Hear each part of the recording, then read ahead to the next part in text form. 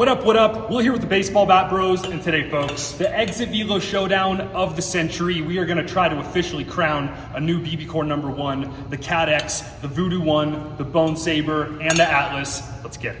All right, folks, got our 4 bats here, all BBCORs, all 3330s. We are on the hit tracks today, $25,000 hit tracking machine. It's very, very accurate in here at PDX Eastside Training. And we have 30 of the exact same baseball. They're all equally used off of a pitching machine. They're on the same VELO every pitch. These are the Champ Pro Kevlar seam baseballs. And we're gonna get like 2 sets with each bat here. Get a few barrels in each set. Try to give you guys kind of a clean answer here of what we really think is the best bat in the game right now. So let's go.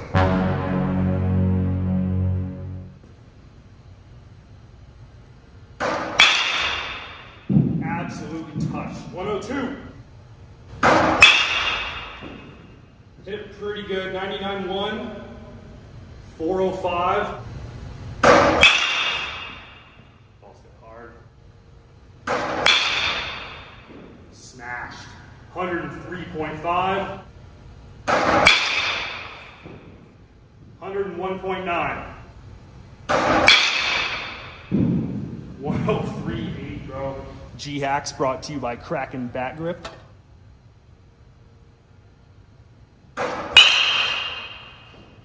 98.3.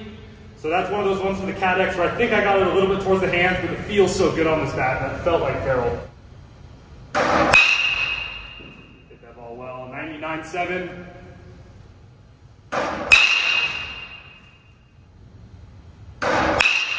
Oh, perfect, perfect. Match the Voodoo 1, 103.5.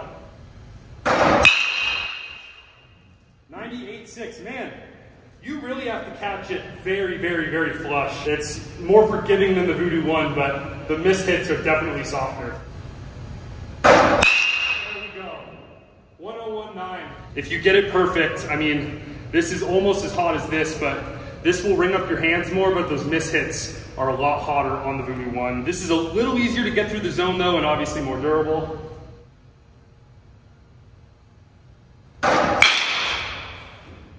$99.2. Little towards the end, but that felt pretty good. Yeah. 101.3.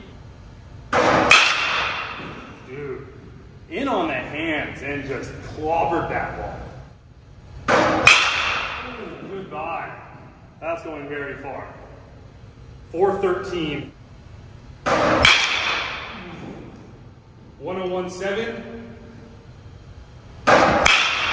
Perfect barrel, dude. Wow.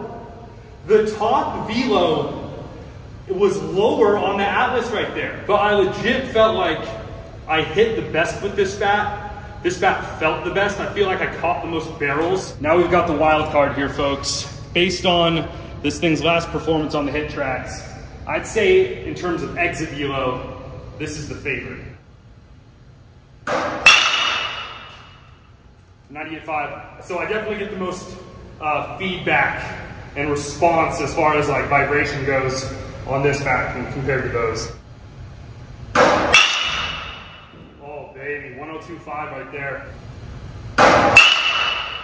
Yeah, dude, that rings the hands up pretty bad. More than anything, I just noticed how the sweet spot on the Bonesaber is more clear out here, where like the CatX and especially the Atlas is kind of more down here. A lot more forgiving if you're a little bit late on the ball. 101, the ball's hammered. The ball's touched, dude. 100.3. Yeah. 103.5.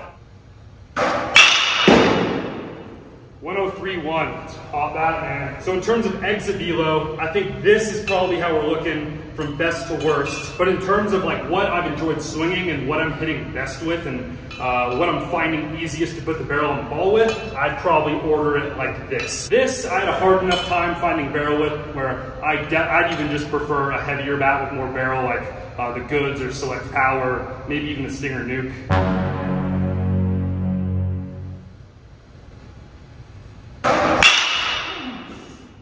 102.1.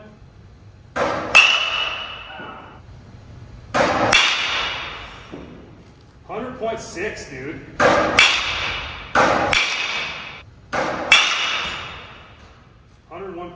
This was my worst hitting performance of the day, like very clearly, man. It just took me a lot more pitches to catch perfect barrel.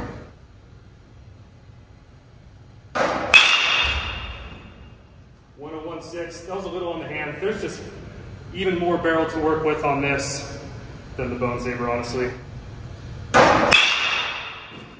Dude, that's a beast.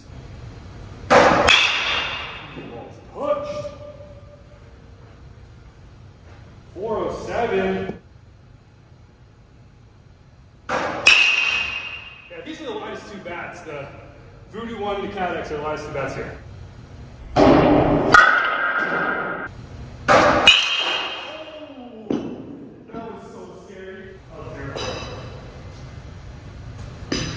Whoa. Did I just break this thing? I wonder if it just has something to do with the vibration dampener or what, bro. Here, throw me a couple. That's a little concerning. I've hit with this bat a ton.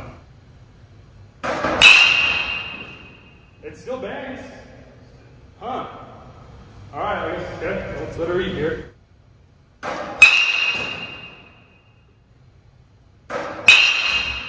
Dude, I know what Zach is saying, bro. That's the easiest one to whip through the zone. It's so light, bro. That ball is absolutely touched.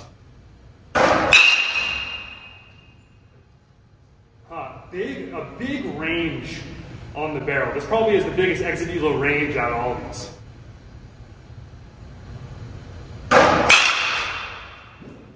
100.1. 102.4.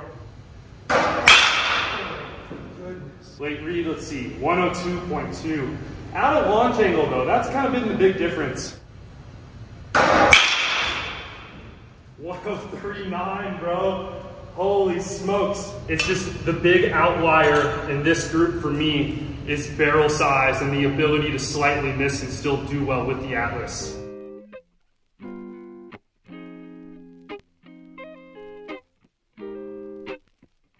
All right, folks, so here's our 4 bats in order of how well they did in our velo test. The Voodoo 1, the Bonesaber, the Atlas, and then the CatX, all obviously super close. Like the max velos were like laughably close, guys. All very, very hot bats here, but we got to narrow it down to a number 1, and we're going to do that kind of by the process of elimination. And the more we review these bats, the more we kind of realize a good way to think about it is how much is there to complain about a bat? And if you can find a bat where there's literally nothing to complain about, like that's going to be the top dog. So let's start with the Voodoo 1 here. And we've talked about this a bunch, guys. We talked about it in the video yesterday, part 1 of this video.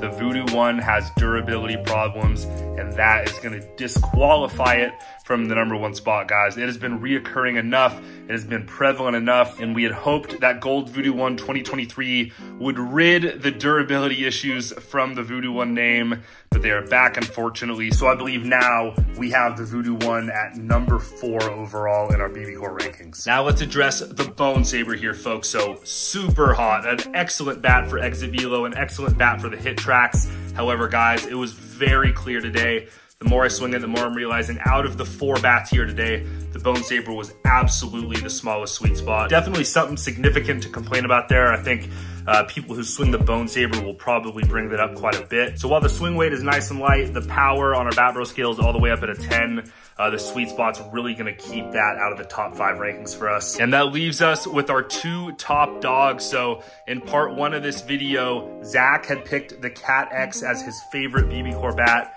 and Will had picked the Atlas as his favorite BBCOR bat. So this was gonna kind of serve as the tiebreaker, folks. And looking at the averages, the max is super close, but it's more important to look at the averages for an exit velo test.